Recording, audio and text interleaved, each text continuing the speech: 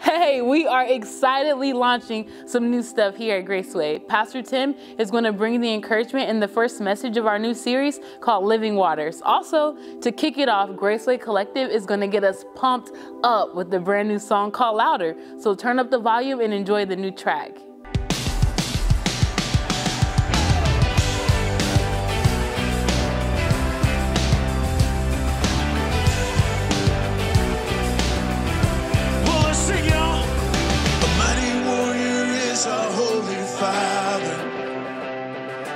Great and strong defender is our King, the one who was and is to come,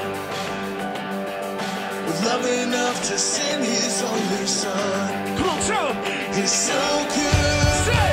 We will sing louder to the God who hears us even when we whisper, to the glory of our King who fights our battles. We know all the victory is yours. We know all the victory is yours.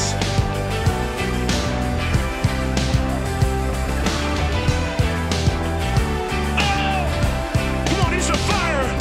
A fire in a fresh wind is your spirit, with power that has overcome the grave. Come on, he rescues us! You rescue and you set free every captive, returning all your children to their place. Hey! In your arms, we will sing louder to the God who hears us even when we whisper, to the glory of our King who fights our battles. We know all the victory is yours. God, you are greater. The devil and his henchmen all been slaughtered. Hey. The name of Jesus rescues sons and daughters. We know all the victory is yours. We know all the victory is yours. Come on, shout it out, church. The gates of hell, they never will prevail. We know all the victory is yours. Hey! My God, you never fail. You never fail. Oh, say! We will sing louder to the God who hears us even when we whisper. Hey! To the glory of our King who fights our battles. We know all the victory is yours. Come on! God, you are greater. The devil and his henchmen all been slaughtered. The name of Jesus rescues sons and daughters. We know all the victory is yours. We know all the victory is yours. Oh God, we know all the victory is yours. Come on, shout it out. We know all the victory is yours.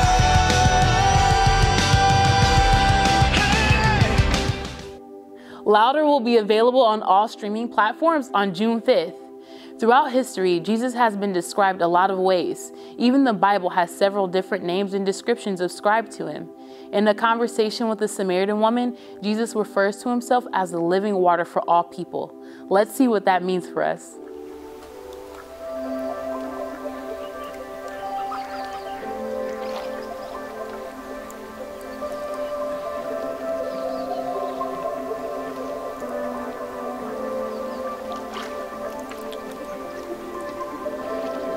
Hey Graceway, Pastor Tim here. So excited to have you join us this morning as we begin this new series, Living Water. I'm actually at Lake Giacomo right now.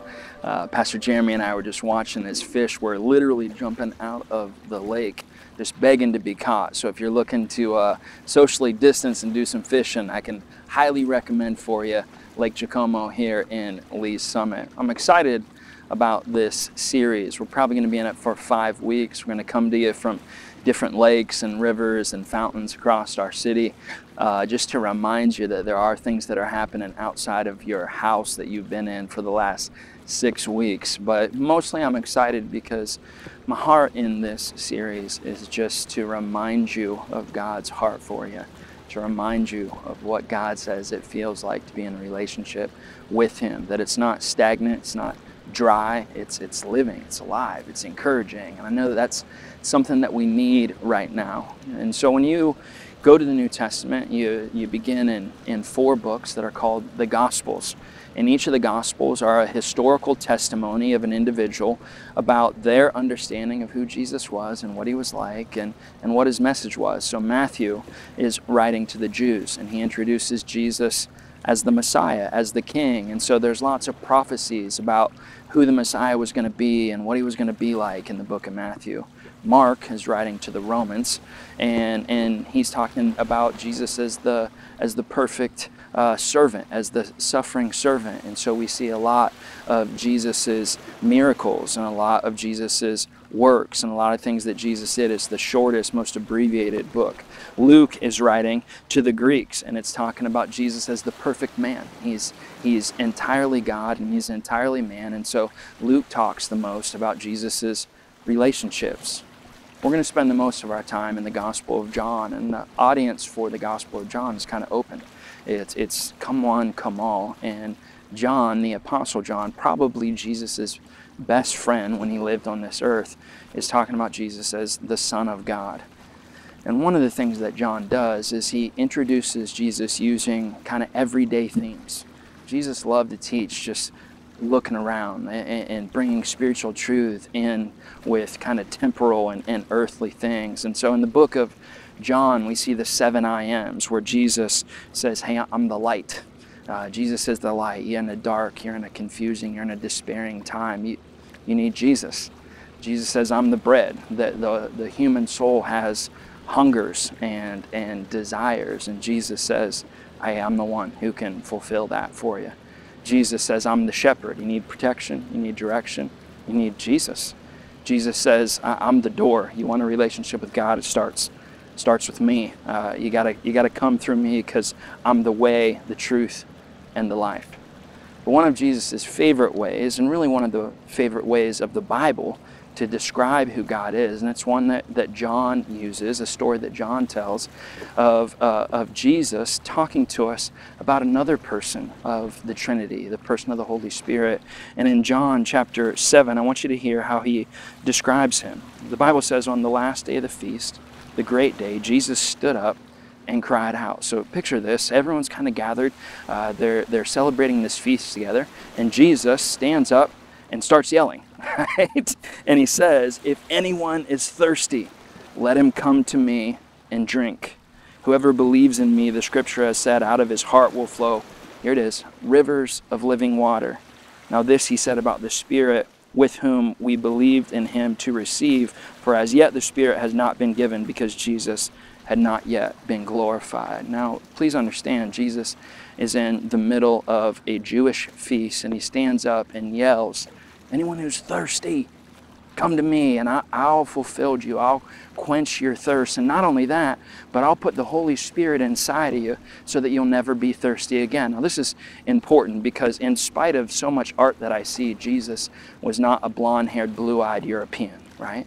Jesus was a Jew. He was a Middle Easterner. He probably had brown skin and dark hair and dark eyes. And Jesus lives in the middle of the desert. In fact, this series, I was introduced to this series through a church in Dubai. I was in Dubai recently and went to Fellowship Church. Pastor Jim Burgess, shout out to Pastor Jim and Fellowship Church. It's an amazing church, one of the most diverse churches I've ever been in. I thought Graceway was diverse. We got some space to go. Over 90 countries represented in the middle of the desert. Now, I don't know if you've ever been to Dubai. It's a pretty fantastic city. If you Google Dubai, you're going to see all kinds of skyscrapers and beautiful buildings and architecture, and you're probably going to see the ocean side, right? And you're going to think to yourself, oh, this is like a tropical place. And one side of it is Dubai is a Gulf Coast country, one of 7 Gulf Coast countries. It's about 40 miles away from Iran. But you don't have to go very far, and you are in the desert. And when I say the desert, I mean no water anywhere. I mean 115 degrees and 60 to 70% humidity. Everywhere you look is just brush and sand and sun and hot, and you're thirsty, and you're thinking, if I get stuck out here without water, I'm not gonna make it. Jesus stands up in the middle of this, and he says, if anyone's thirsty, and probably everyone's like, we're living in a desert, Jesus, of course we're thirsty. Jesus says, come to me, and I'll quench your thirst. Come to me, and I'll fulfill you. Come to me, and not only will I fulfill you, but I'll put something inside of you that you're never thirsty again. Jesus loved to use this example of rivers of living water, but he isn't the first one to use it. In fact, if you go to the Old Testament, you see that the prophets love to talk about God and the Holy Spirit and the presence of God, of being like rivers of living water. One of those is in the book of Jeremiah. Listen to what it says in Jeremiah chapter 2 and verse 13.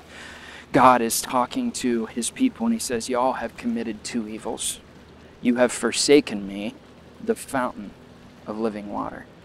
You've forsaken, you have turned away from me, the one who can quench your thirst, and you have hewed out cisterns for yourself, broken cisterns that can hold no water. This verse is the reason that I wanted to do this series, because how many of you know that anytime we're in the midst of suffering, we're in the midst of difficulty, we try to find ways to keep ourselves busy, we try to find ways to keep ourselves distracted, we try to find ways to fulfill us, and we do all kinds of different things. And how many know sometimes it works for a little bit? That new job, it'll work for a little bit. That raise, it'll work for a little bit. That new house, that new video game, that new movie, that new shirt, listen, it'll work for a little bit. But Jesus says, I got something against y'all. I offered you something inside of you so that you're never thirsty again. And you kept not believing me.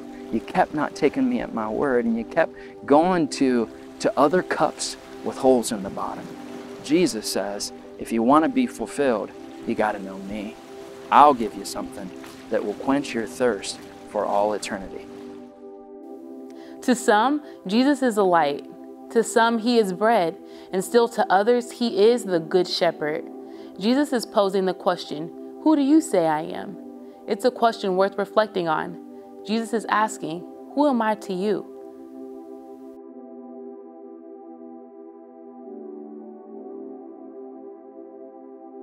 So even though I think it's fair to assume, and most theologians agree, that Jesus is quoting Jeremiah, the one who uses the example, the illustration to teach us about God as living water is actually a contemporary of Jeremiah's. His name is Ezekiel.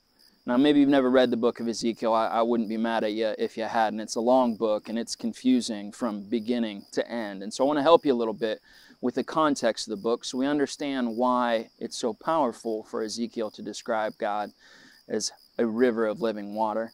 God had prophesied that the people of Israel who were rebelling against him, who were following other gods, who were doing horrible atrocities in the name of pagan gods, that he was going to send them into exile for 70 years. And from 607 to 537 to the date, that's exactly what he does. It begins with a battle. It's a famous battle in history. If you're a history buff, you've probably heard of it. It's the Battle of Carchemish, and it's between Babylon, who's the world power at the time, and the Egyptians, who had teamed up with the Assyrians. These are the two world powers, and they kind of meet on the border of modern-day Turkey and Syria, and they have what is just a world-class battle that the Babylonians just absolutely trounced the Egyptians, and they kind of assert world dominance. And on the way back home, Babylon is modern-day Iraq, they stop off in Israel, and they basically say, hey, Israel, we just showed everyone we're the baddest dudes on the block, and so unless you want us to do the same to you, you're going to pay taxes. And we're going to take the very best of your culture, of your young people. They're going to become our slaves. We're going to teach them in our ways. And the king of Israel comes out. He bows the knee to Nebuchadnezzar, and the Babylonians do exactly that. They begin to put tariffs and taxes on the Israelites. They take the very best of culture and of young people into exile. And for about 10 years, it stays that way until one of the Hebrew kings decides, you know what? Out of sight, out of mind. I don't want to pay these taxes anymore. And so they kind of put out a declaration that we're not going to pay these taxes. We're not going to put up with any of this. And so Nebuchadnezzar does the obvious thing. He gets his army together and he comes back.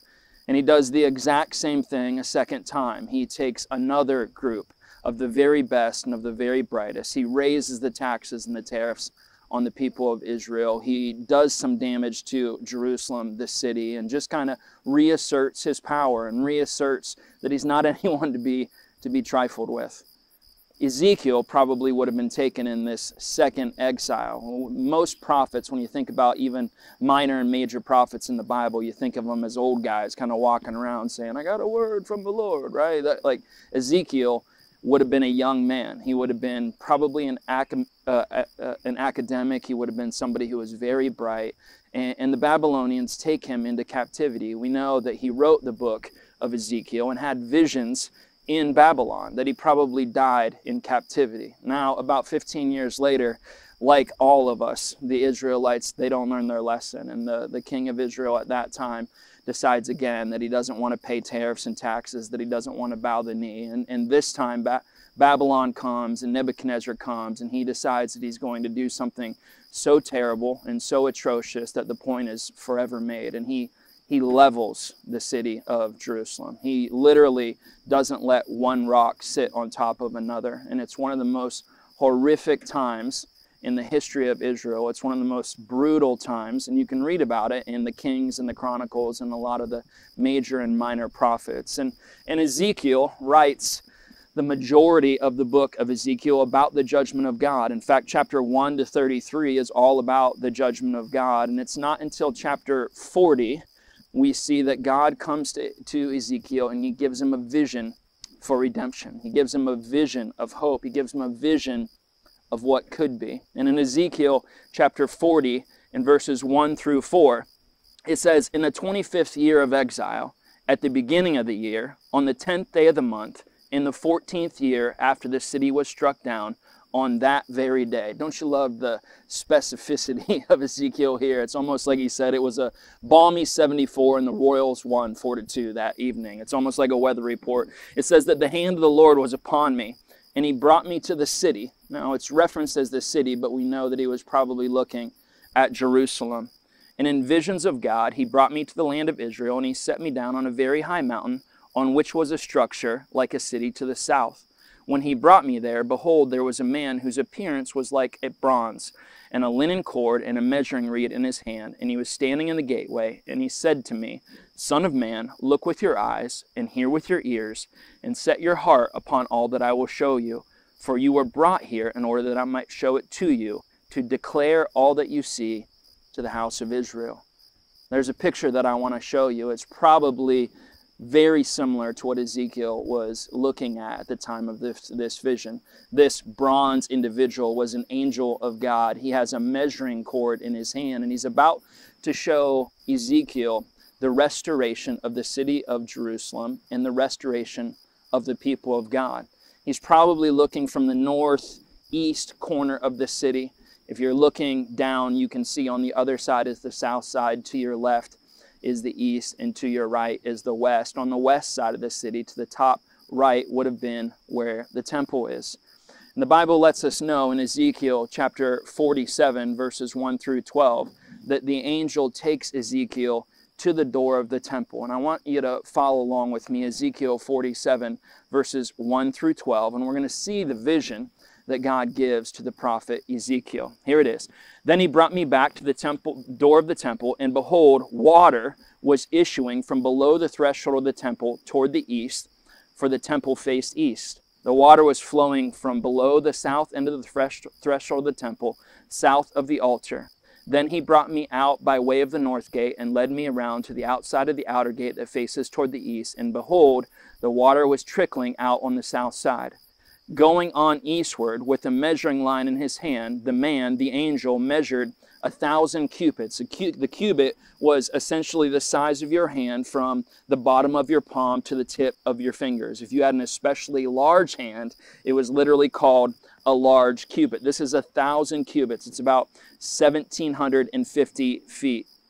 And then he led me through the water, and it was ankle deep. So coming out of the temple is this trickle, and the angel leads prophet Ezekiel into the water, about 1,750 feet of water that Ezekiel describes as being ankle deep. Verse 4, again, he measured 1,000, and he led me through the water, and it was knee deep. It's getting deeper. Again, he measured 1,000, he led me through the water, and it was waist deep. Verse 5, again, he measured 1,000, another 1,750 feet, and it was a river that I could not pass through, for the water had risen. It was deep enough to swim in, a river that could not be passed through. And he said to me, Son of man, have you seen this?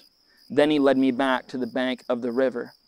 The angel leads Ezekiel to a vision of the city restored, of the temple of God, and coming out of the temple of God is a trickle that turns into a river that's so deep that Ezekiel can't get through it. He's literally swimming in the river that had come out of the temple, and the angel says, Zeke, you see this? You see what's coming? You see this vision? I want you to make sure that you're paying attention so that you can see what God's about to do. Verse 7, and I went back and I saw on the bank of the river very many trees on the one side and the other. And he said to me, the water flows toward the eastern region and goes down into Araba and enters the sea. It would have been the Mediterranean Sea. And the water flows into the sea, and the water will become fresh. In other words, the water that comes out of this temple that's now a river is going to go to the Mediterranean Sea, which is a salt body of water. And as soon as that water out of the temple touches the Mediterranean Sea, it's going to make that water fresh. Verse 9, for wherever the river goes, every living creature that swarms will live. And there will be very many fish, for this water goes there, and the waters of the sea become fresh. So everything will live where the river goes. The angel says everything this river touches comes to life. It flourishes. It's abundant. It's magnificent to be a part of. Verse 10, fishermen will stand beside the sea from En-gedi to Eneglaim. It will be a place for the spreading of nets. Its fish will be of very many kinds, like the fish of the great sea. Verse 11, an interesting thing. But its swamps and its marshes will not become fresh. They are all to be left for salt. Why? Because even God's very best plans, sometimes people reject.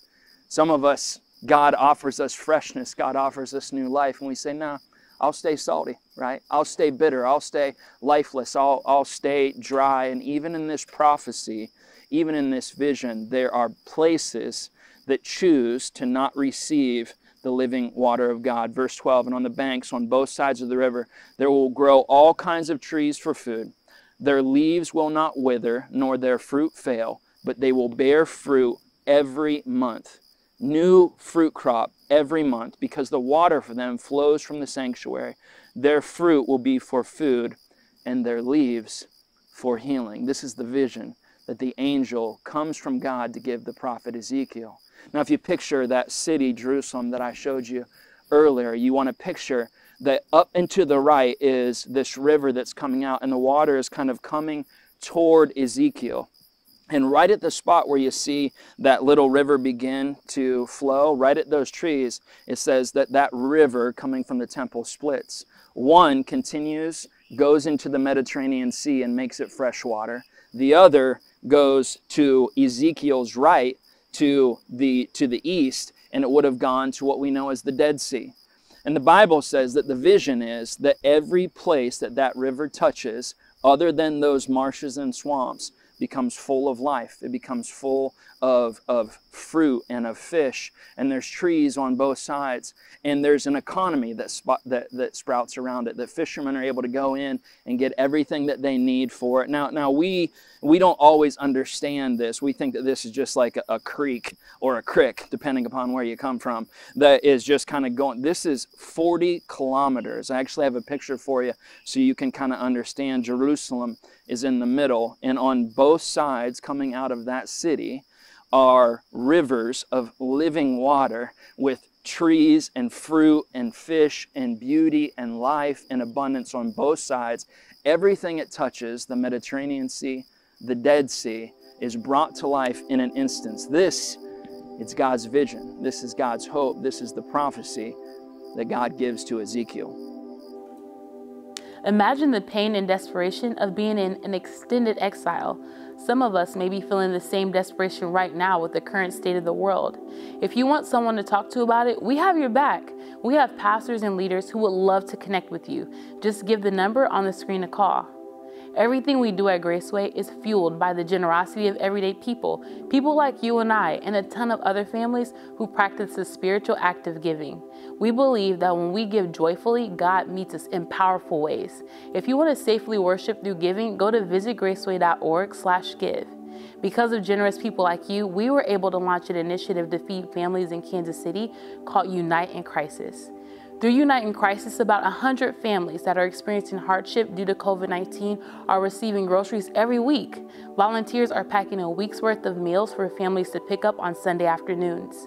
We have seen powerful gathering around Jesus' words in Matthew 25 when he said, "For I was hungry and you gave me food. I was thirsty and you gave me a drink. I was a stranger and you welcomed me. Truly I say to you, as you did it to one of the least of these, my brothers, you did it to me." If you are feeling compelled to help in any way, you can visit uniteincrisis.org.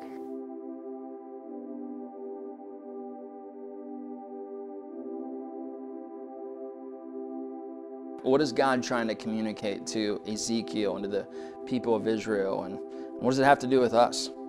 We know in a historic sense, this is God sending an angel, giving the prophet Ezekiel a vision of his hopes for the people of Israel. They're in exile at this time, but God doesn't want them to stay in exile. God wants them to live in freedom and to flourish. God wants them to rebuild the temple, which was the center of his relationship to them, and that their worship wouldn't just stay in that structure, but that it would pour out of the temple and that it would bless the entire region.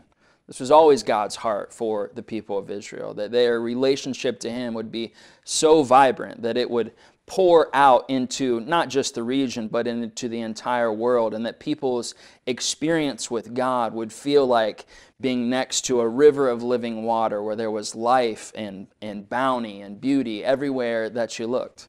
We know historically that the people of Israel didn't share God's hope, that many of them stayed in exile even when they were allowed to leave. They stayed in bondage even though they were officially free, and that those who did come back, they rebuilt a temple, but it was a shadow of its former glory. History tells us that old men who had seen the old temple, Solomon's temple, and the new temple wept when it was done because they knew that it wasn't even close to what God wanted.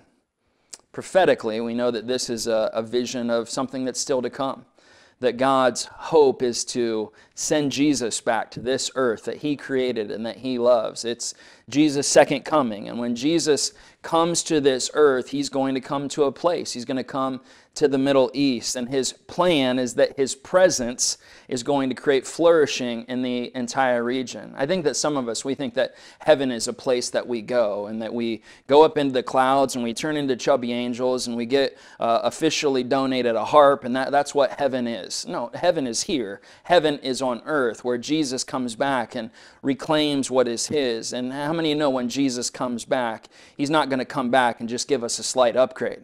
He's going to come back and he's going to take a place that was a picture of brutality and of bondage, a desert, and he's going to turn it into a garden.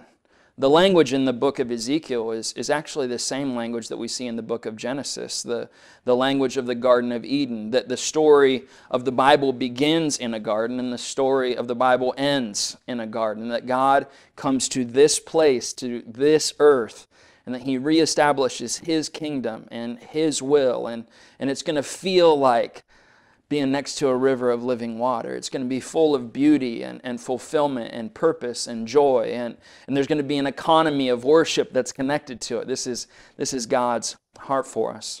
But I think the third thing is that this is what the presence of God feels like. Remember that if you lived during this time, you went to the temple to experience God.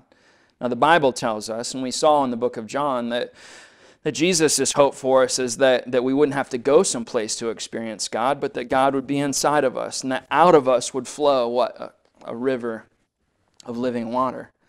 And in this vision, I want you to see 4 things about the presence of God that I want you to experience in this season, that I want your relationship with God to feel these 4 ways. The first thing is that I want you to see that this river of living water, it's completely unstoppable, right?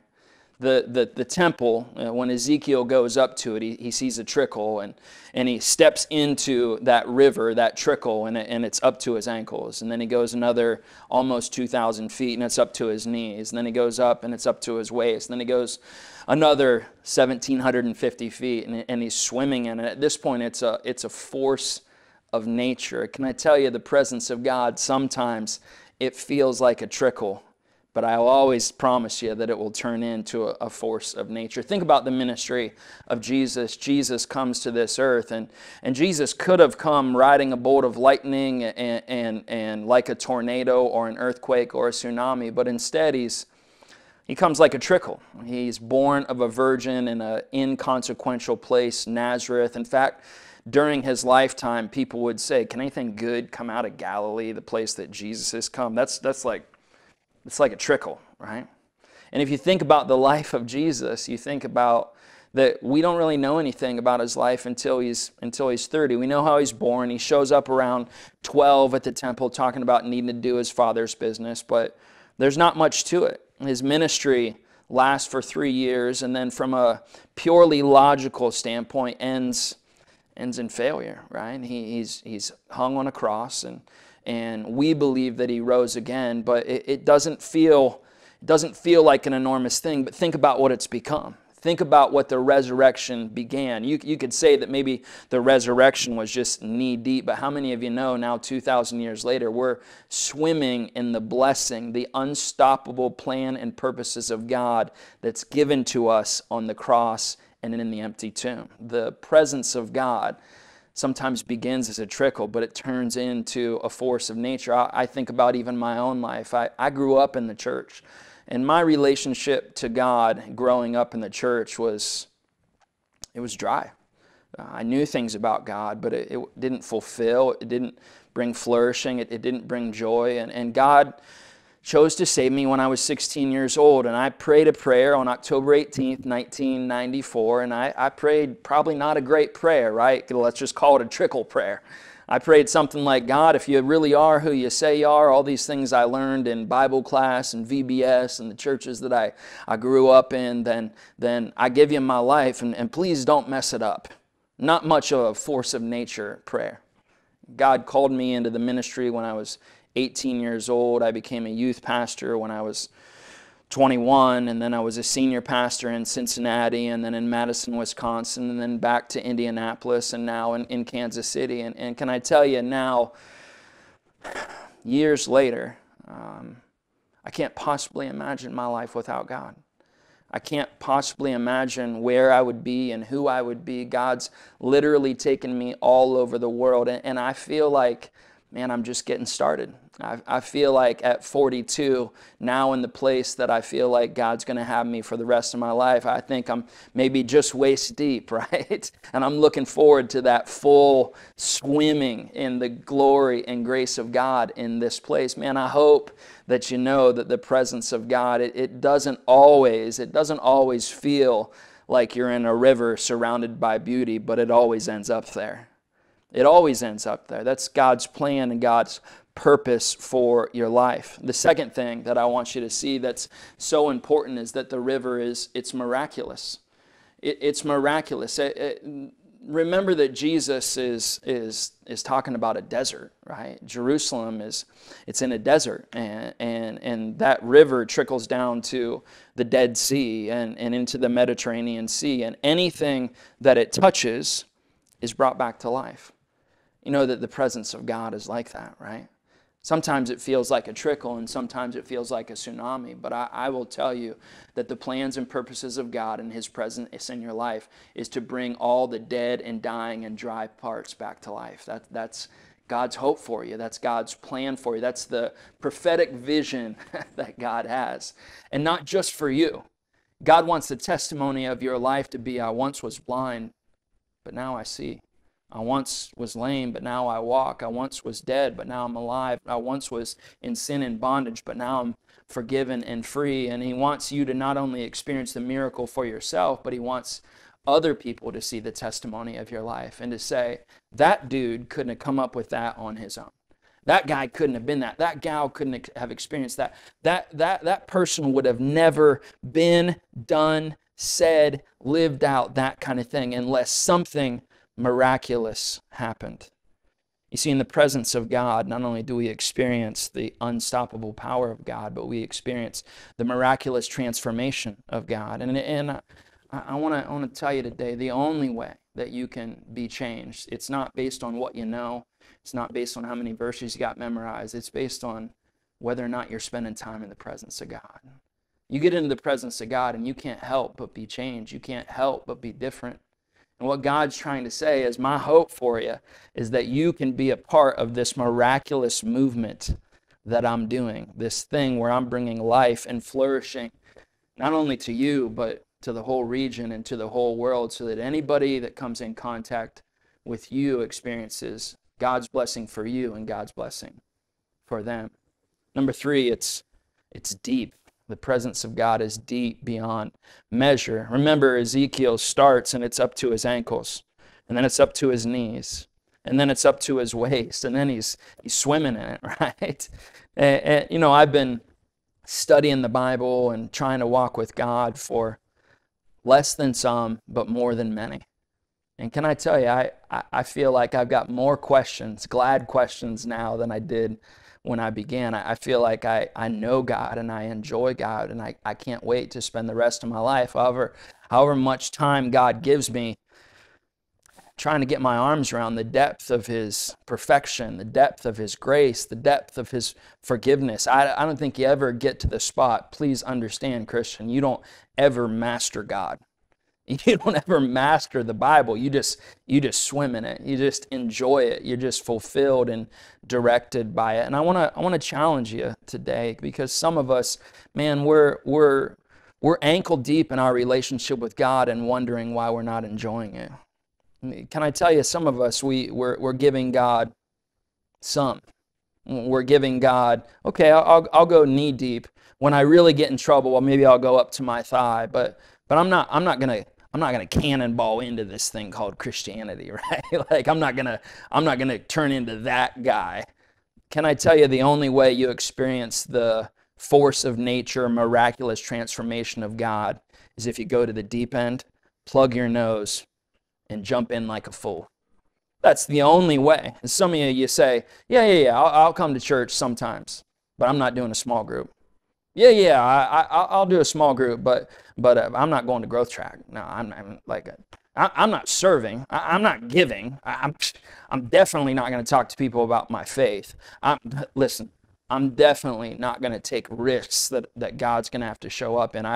I'm content staying in this knee-deep faith, and you can do that, right?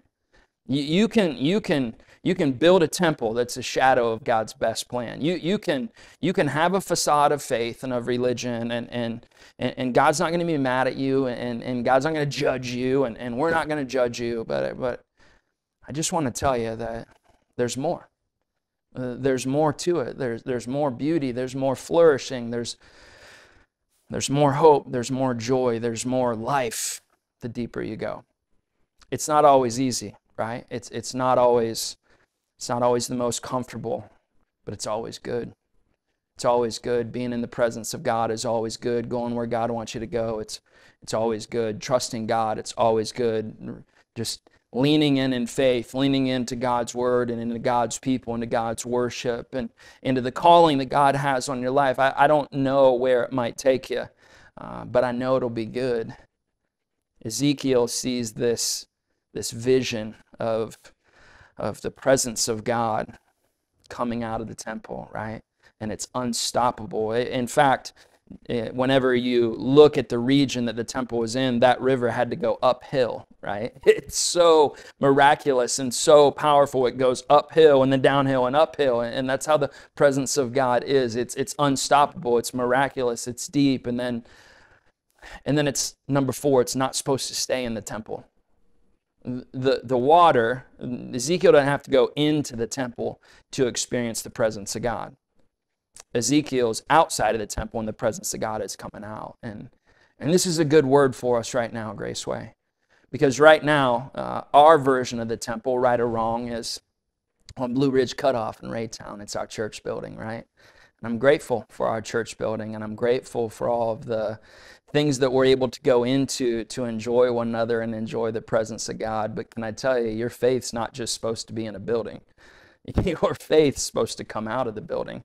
Your faith's supposed to be taken with you. Notice that the river isn't just in the temple. The river's coming out of the temple, and it's not just staying right around the church folks. No, it's blessing everybody. And we're in a season right now where, listen, we can't be in our building temporarily. And as much as I hate that, I think that God's putting us in an incredible spot to understand the opportunity of this vision. That the presence of God isn't in a place, it's in you. And it isn't just for you, it's for your neighbors. And it isn't just for your neighbors, it's for your city. You see, Graceway is in Kansas City by the grace of God, not just for Raytown, but for the whole region. And when we're walking with God, when we're experiencing the presence of God, when we're knowing and enjoying Him, and we're together in friendship, and we know the reason that God has called us and saved us, when we're intent on making a difference, watch what happens. The presence of God doesn't stay in the church. It comes pouring out. And you don't have to believe in God to experience the blessing of God when there's a people of God who understand God in that way. My heart for you in this season, my heart for me in this season is that you would be experiencing God in such a way that even in the midst of pandemic, even in the midst of stress, even in the midst of worry, the presence of God is pouring out on you, pouring out from you, pouring out to those that you love, pouring out to those that you work with. And people are experiencing the blessing and the vision of the presence of God, and they ain't even Christians. Come on, somebody. That's God's plan for us in this season. I know we want to get back in the building, but I want the presence of God to be outside of our building and blessing our city. I love you today, man. This is such an interesting time in our city, in our country, in the world. And I think that we have a generational opportunity in front of us to not just come to church, to be the church. To be all the things that we talk about, to be all the things that we say are important, to be a blessing, not just to the people who come to the temple, but just to people who you bump into, because the presence of God is so rich and so full in your life that it just pours out onto everybody that you touch. I love you in this season. I'm praying for you in this season. I'm trusting that God's speaking to you, that you're pursuing Him, that He's showing up in new and beautiful ways for His glory and our joy. I love you. I'm praying for you, and I'll see you soon.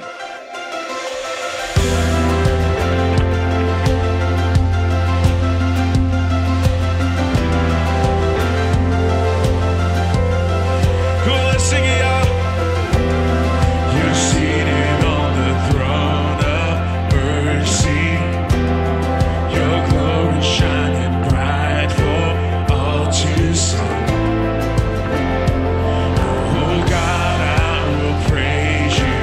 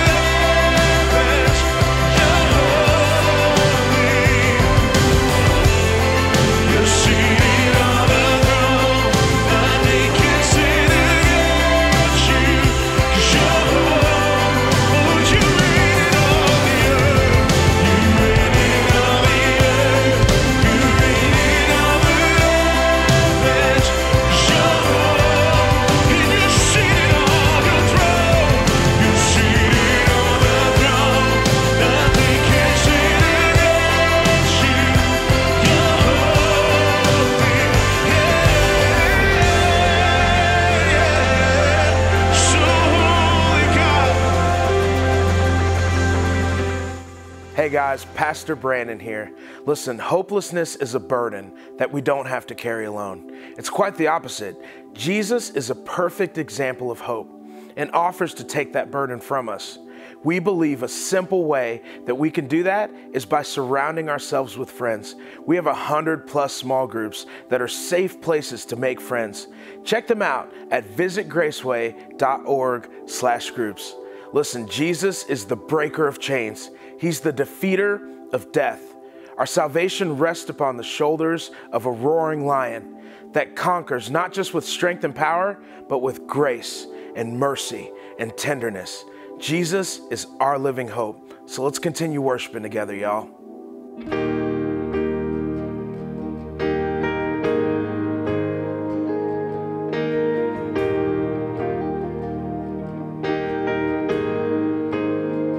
How great the chasm that lay between us, how high the mountain I could not climb.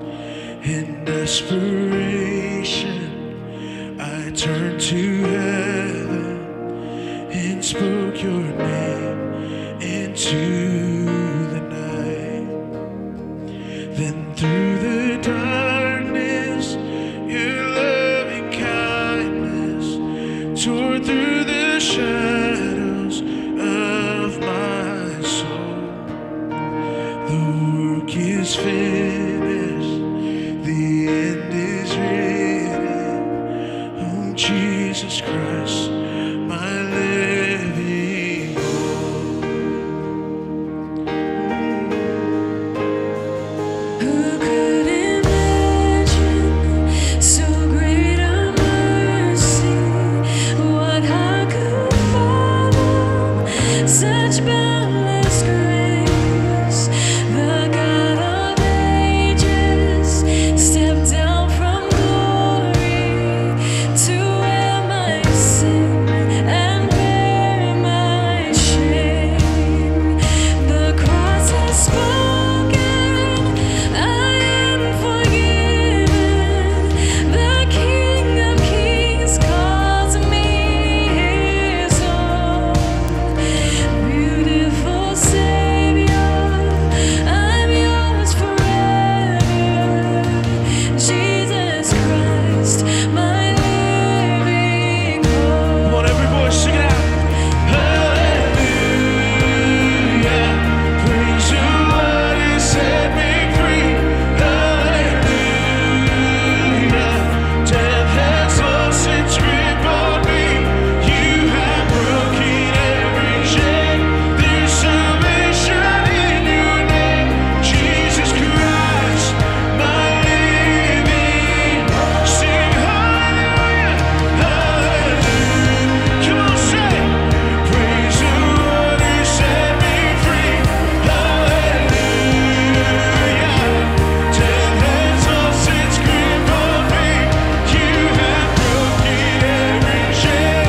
There's salvation in your name, Jesus Christ, my living hope.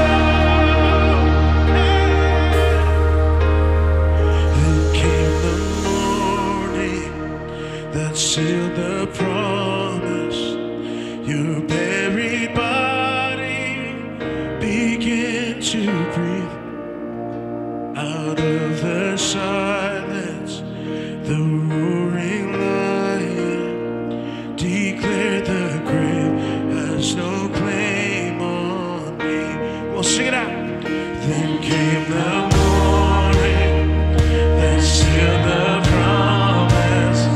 Your buried body began to breathe. Out of the silence, the roaring lion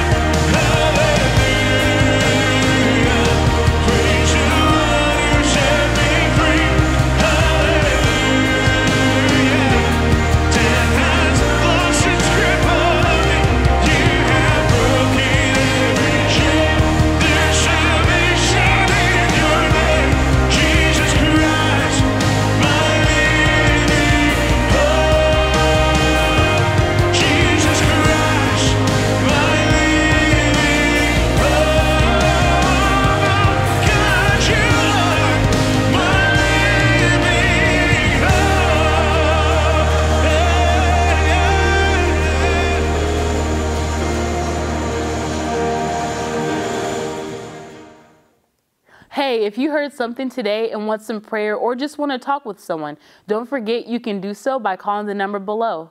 We also want to invite you to Growth Track Week 4. If you want to make a difference in your life and in the lives of those around you, join us by registering at visitgraceway.org/growthtrack. Life feels more full when you are making an impact. Last but certainly not least, we want you to join us next week as we continue with part 2 of Living Waters. Take care and have the most excellent week.